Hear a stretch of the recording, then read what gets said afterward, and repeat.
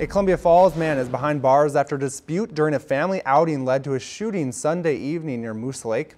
32-year-old Justin Neal Barnett faces 2 counts of assault with a weapon after police say he fired a gun into an occupied car at his girlfriend and her boyfriend.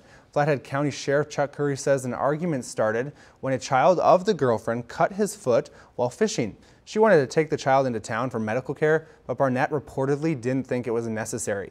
During the ensuing argument, Barnett allegedly fired a handgun into the hood of her car while someone was inside it. Barnett was later pulled over and arrested by sheriff's deputies. Curry says he believes alcohol was involved in this incident.